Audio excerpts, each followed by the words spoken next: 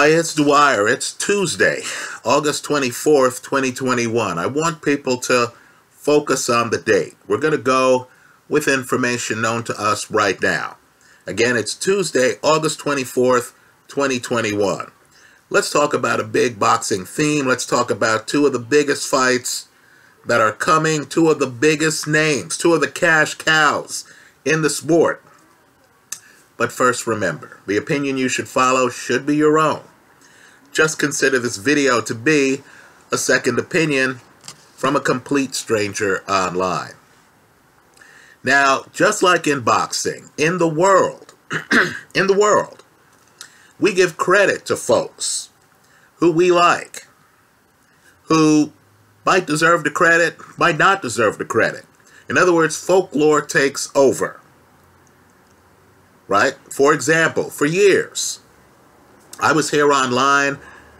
I thought Muhammad Ali did not throw a punch in the first round of the first Sonny Liston fight. A subscriber contacted me and said, Dwyer, what round did you watch? So, of course, then I watched the round again, and of course, Ali does start throwing punches about a minute or so into the round. Okay. Well, Mark Twain, great American author, has one of history's better quotes. History doesn't repeat itself, but sometimes it rhymes, right? Of course, there's no proof that Mark Twain ever uttered that quote, right? Well, what I want people to do is to think about the theme of a huge name, a huge puncher with spectacular KOs, who we believe in, we might be giving a bit too much credit to. Just like I was giving Ali a bit too much credit for that first round, just like history has given Mark Twain a little bit too much credit for a quote there's no proof of him making. Right? We might be giving too much credit to very talented, heavy-punching, highlight-friendly fighters. And, of course, the Vegas line might be tilted in such a way that there's a huge opportunity for skeptical gamblers. The people who, in crowds, hear the crowd going one way and are thinking to themselves, hey, I like the guy, but do I like him this much? Do I like him at this price? Now, as I like to say, profits are the gap between what the public thinks is going to happen and what actually happens. What the public thinks the odds are and what the actual odds are. So let's name arguably the sport's two biggest box office attractions right now, outside of Manny Pacquiao. Right, heavyweight champion Anthony Joshua. Right now he's going off as such a favorite that you're getting a plus 205 on Usyk today, August 24th. The casino is telling you that Usyk has a less than 33% chance of winning the fight. Right? Keep in mind, Usyk's unbeaten. Keep in mind, Usyk is much more fluid, much better foot speed than Anthony Joshua. Keep in mind, Joshua has looked slow and overmatched in some earlier matches. Right? I would argue, and disagree with me, please, in the comment section if you don't agree. I would argue that he looks overmatched when he gets up off the canvas against Vladimir Klitschko. I would argue that he knocks down Andy Ruiz, the first fight. When Ruiz gets off the canvas and they re-engage, Joshua looks overmatched. You notice that his hand speed isn't high-end hand speed. you notice that his defense isn't high-end defense. We just saw a fight, folks, where fast-handed Manny Pacquiao, some of the fastest hands in the sport, as is Andy Ruiz's hand speed, right? We just saw a fast-handed Manny Pacquiao leaping in the pocket against Ugas. The fight goes the distance. You never think Ugas is overwhelmed by the hand speed, like you did with Anthony Joshua. Right? Joshua looks clueless, folks. He's getting hit with lefts and rights. Joshua goes down. I believe it's in the 3rd round. Then he goes down again in a later round, something like the 7th round. He's looking at his corner. He's that confused. Let's just say Joshua can't dampen hand speed, like Ugas, who has dampened and timed the hand speed to the point where Ugas is throwing body shots. Well, now we get another line that's simply ridiculous. Folks, this morning, after days of waiting, I finally see that the Caleb Plant Canelo betting spread has been posted. And I thought to myself, okay, I know Canelo's a big name. I know Canelo gets a lot of betting tickets. I know Canelo officially, let's be clear here because the word needs to be used, given the closeness of multiple Canelo fights. Right? The Erislandy-Lara fight.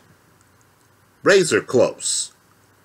I'm sorry, folks, but I still don't understand the scoring in Canelo's fight against Austin Trout. Let me go one step further, and I understand. I'm a gambler who, picked the other guy, and Canelo beat him. So I understand. There's some sour grapes here in my kitchen. I get it. But understand, I thought Billy Joe Saunders is highly competitive. At the moment Saunders gets hit and the world changes. Right before the end of that fight, I thought Saunders is very much in the fight. Right? I was looking at the fight and I thought, okay, Billy has actually cracked the code here. Right now, I admit, I wasn't the most unbiased person watching the fight, right? I got great odds on Billy Joe Saunders. I was hoping to collect on great odds. But on my scorecard, I had, and I know many of you did not, right? Because there's a post-fight video with comments here online. But I had Billy Joe slightly ahead of Canelo. In other words, I didn't feel that Canelo was unbeatable. Right? There have been times when I've looked at certain fighters. Roy Jones had a stretch where he beats Hall of Famers like Mike McCallum and Virgil Hill. And you thought, my God, how could anyone beat Roy Jones? Right? There have been times when you've looked at guys and the guy is in a zone where you say, wow, can anyone beat him? Right? In the 1980s. Mike Tyson comes along, the heavyweight division was splintered, and here is Mike mowing down guys. The guys who survived against Mike, Bone Crusher Smith, hugged him to death. Right? You started to wonder to yourself, wow, why is a jab even needed in boxing? There have been times when some guys have looked unbeatable. Let's face it. Anthony Joshua, who's already officially lost, and Saul Alvarez, who has already officially lost, right? Both guys, of course, getting decisions in some fights that look close. The Joseph Parker fight, for example. Right? The Austin Trout, the Erislandy-Lara fights, for example. Right? Quite frankly, with Canelo, I thought Kovalev was still viable before he got stopped. I thought Kovalev won his share of rounds. I don't believe Anthony Joshua or Canelo are unbeatable. I think the Joshua line is completely preposterous. You're going to give me an unbeaten guy who was unbeaten at cruiser, who physically is bigger than a whole range of former heavyweight champions, right? It's not like Usyk is 5'8" or something. No, Usyk, folks, is bigger than Joe Frazier, right? He's bigger than Mike Tyson for some of Tyson's fights. He's bigger than Sonny Liston. He's bigger than Ezra Charles. He's bigger than Jack Dempsey. You're going to give him to me and you're going to give me a plus 205? You know, at that point, you've got to say, look, I don't care what the hell everyone else in this sports book's doing. I'm taking this deal and I'll hedge the play with Joshua by KO, right? We know Joshua and Canelo are two of the hardest punchers. They're blessed punchers in the game. Well, here I thought, okay, what are they going to do to Caleb Plant? Are they going to make him a plus 300? Keep in mind, let's convert odds here. A plus 300 means the guy's supposed to lose 3 times for every time he wins. That's the 3-to-1, right? That's the, excuse me, that's the plus 300. In other words, he loses 3 times out of 4. So a plus 300 would give Caleb Plant a 25% chance of winning the fight, right? Likewise, a plus 200 means you lose 2 out of 3. So a plus 200 would give Usyk a 33% chance of winning the fight. Keep in mind, they're cutting it down lower than that. You're getting a plus 205 this morning on Usyk. Well, understand, they're not even giving Caleb Plant, unbeaten. They're not even giving Caleb Plant a 25% chance of beating Canelo. Folks, this morning you're getting a plus 475 on Caleb Plant. They're giving Caleb Plant something like a 17% chance of beating Canelo. Right, folks? With all due respect, Canelo doesn't look unbeatable to me. I thought in the Floyd Mayweather fight, Mayweather was clearly faster than him. Mayweather clearly moved better than he did. In other words, Canelo's a great fighter. He's a first ballot Hall of Famer. I'm not here to argue that. But in terms of his tools, you've seen multiple Canelo fights where Canelo doesn't move as well as his opponent. You've seen fights where Canelo seems to have stamina problems. Look at his fight against Alfredo Angulo, El Perro.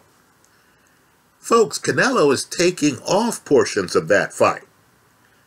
I know El Perro brings it, but my goodness, you know, let's just say I haven't seen some elite fighters take off parts of rounds like I've seen Canelo.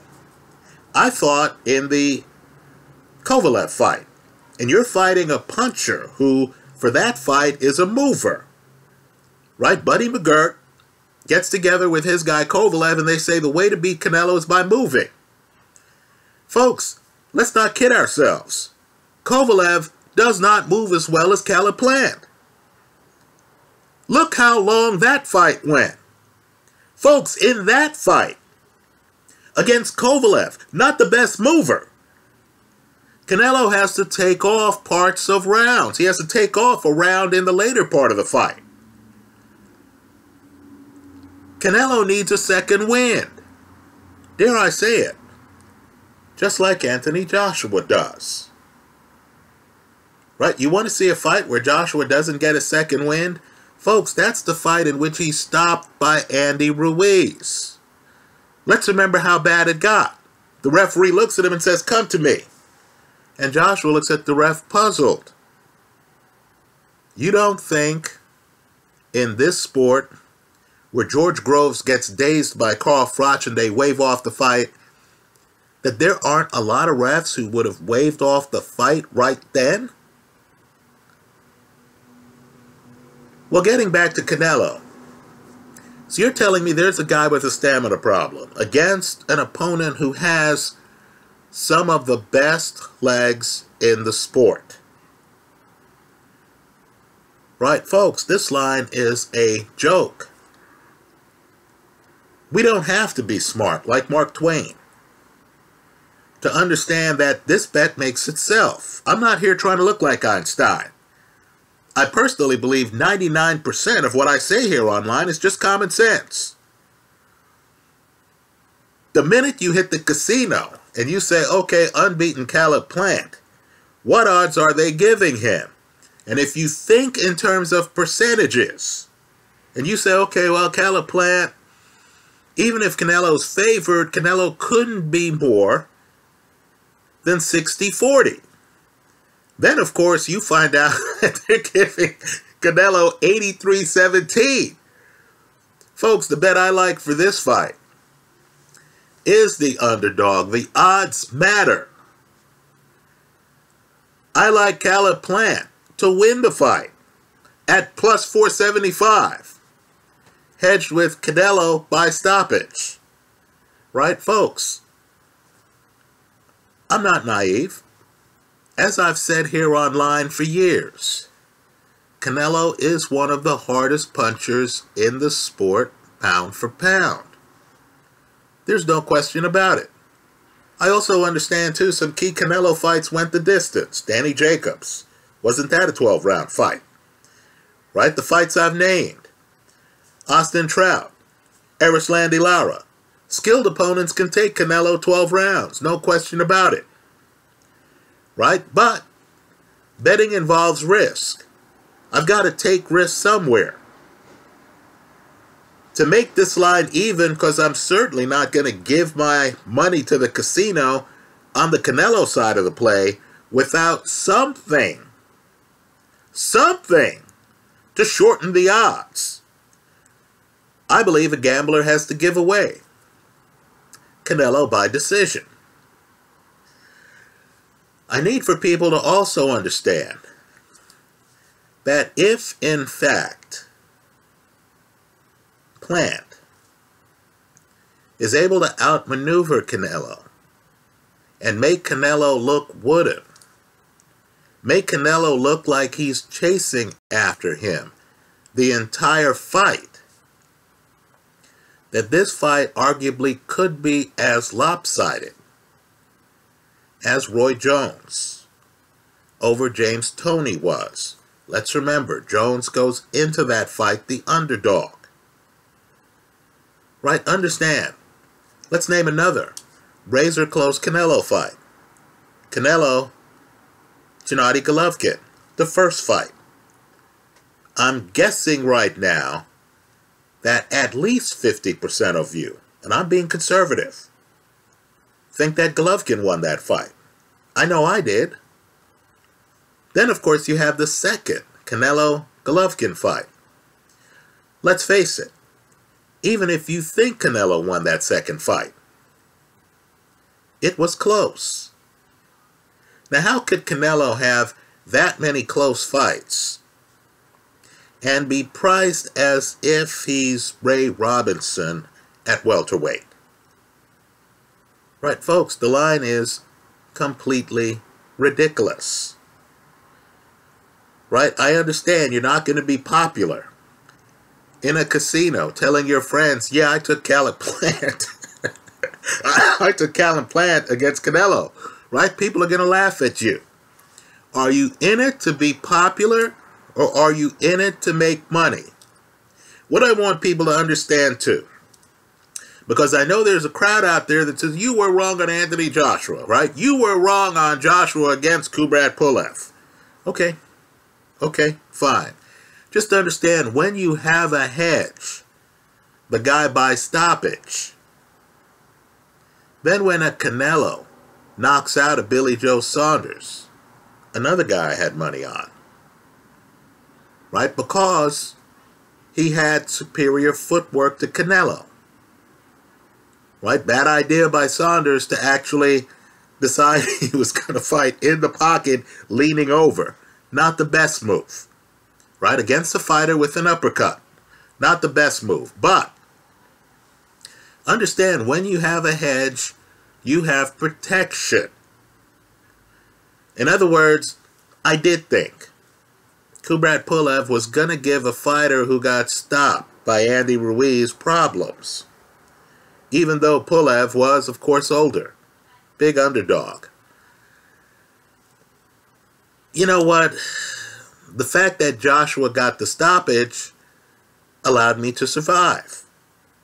I didn't lose money on that fight. In fact, what you'll find out is when you have this much vig to work with, in other words, when the casino is giving you a plus 475 on the underdog, you can structure the bet so you win if the underdog wins or if the favorite wins by stoppage. Right? And so, let me just say, I don't know how many times in boxing we're going to look at a big man who looks like he has everything going for him. Size against some smaller guy. Right? Jess Willard against Mike Tyson's hero. The man who wore black. Jack Dempsey. Right? Or a Michael Spinks. Right? Not even a cruiserweight who became heavyweight champ. This is a light heavy who jumps to heavyweight champion. Beats Larry Holmes, who was unbeaten at the time. You remember, Michael Spinks fights Jerry Cooney. And many people thought, well, Cooney's too big. Cooney hits hard for a heavyweight. There was an early stoppage in that fight. The smaller, more agile guy got it. Let me tell you a secret to Caleb Plant. Well, let me name 3 secrets. First, he has an explosive left hook. The fight to look at is the Mike Lee fight. Right? Plant, who is fast. He's not just coordinated with great legs. He's fast. Plant is simply too fast for Mike Lee. Right? Plant can lead with that left hook. He's just too fast. He's elusive. You have to try to find Plant. Then Plant can pivot, come in with that left hook. Understand, Canelo's left hook is just one of 2 great left hooks in this fight. Let's have 2 other secrets on Plant. I have no proof other than my 2 eyes. I believe he's inverted. So he's really a right-handed guy fighting out of a southpaw stance. No, excuse me, he's a southpaw fighting out of a right-handed stance. This does get confusing. So that opens up the 3rd secret. I believe Plant's right hand is underdeveloped. He's fighting out of an orthodox stance, but he's really a lefty. Think Oscar De La Hoya. Canelo's a technician. Canelo is a left hook artist. I believe Canelo is going to come in, try to land the left hook, right? Be willing to trade. Canelo will be willing to take Plant's right hand, even though Plant is fighting out of a right hand stance, to trade punches. Right? I'm sure Canelo feels this right hand of Plant's is underdeveloped. I'll let him hit me with his if he allows me to hit him with mine. I don't believe Plant is ever going to accept that deal, because I believe Plant knows he does not have a lot of power in that right hand. In fact, to me, and again, I have no proof on this, but let me just say this. Boxing is a house of mirrors. Right? If you go looking for official sources to hear actual reports on a fighter's condition, you might be chasing for fool's gold. Right? Because this is a sport where we don't find out that Joe Frazier was blind in one eye until after his career. Right? This is a sport where we still don't know really how Errol Spence was after the car crash. We certainly don't know whether Errol Spence was in a routine eye exam before the Manny Pacquiao fight, before learning that he had retinal problems. Right? That story's been reported 1,000 different ways. Right? Fighters are coached into giving opaque answers. Right? We've come back from worse. Right? What does that mean? I'm just telling you, think for yourself. I've watched enough Caleb Plant fights where I look at his right hand and I think something's not right with that right hand. So I believe Plant is a guy who's going to be on the move. I believe Plant knows his secrets. I believe Plant knows Canelo has an explosive left hook. I believe Plant can look at the Kovalev film and figure out how to avoid that left hook for most of the fight.